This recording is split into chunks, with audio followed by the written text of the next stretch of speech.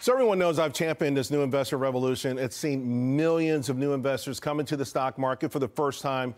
Of course, many were young adults, pockets full of money and big dreams of making it big. And, well, be honest with you, I've kind of seen this movie before over my career in Wall Street. It's played over and over again. Historically, it was just traditional media. This one was played out on traditional and social media. And that's where these investors found their gurus, so to speak, right? Traditional financial media kind of focused also on the fresh face investment banking superstar guy, Chamath Palihapitiya. They dubbed him, in fact, the SPAC king. He dubbed himself the next Warren Buffett.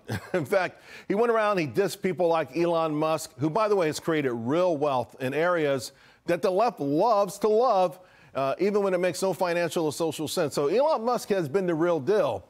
Meanwhile, like all these fresh-faced economic gurus that were going to make the masses wealthy, you know, like the Sam Bankman-Frieds or the Adam Newmans of the world, they were going to be benevolent and focus on social capital and all the other buzzwords.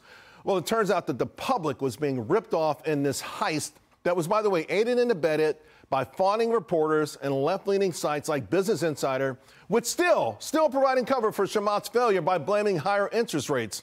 I think it's despicable. There isn't any outrage over the fact that people lost billions of dollars following the king of SPACs. I saw one estimate $12 billion. I'm bringing all of this up today because, well, two reasons, right? It's Giving Tuesday. Also, I saw today that Merriam-Webster has named the word of the year authentic. They say that it's the word of the year because AI has blurred the lines between real and fake. Well, as far as Giving Tuesday is concerned, Chamath has given investors a hard lesson. He even poured salt in the wound, right?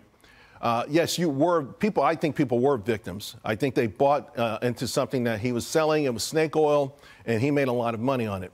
But obviously, the lesson is you have to be more circumspect. And I will tell you this, never trust a person. There's two things I've learned. Never trust anyone that says that they're the next Warren Buffett or that says they're doing things because of altruism. Let them do it on their own. But when they talk about that, the other thing, media fawning over these gurus that come out of nowhere, all the hype, be careful because someone's putting money behind that and they want a return on investment. You know what that return on investment is? Your money.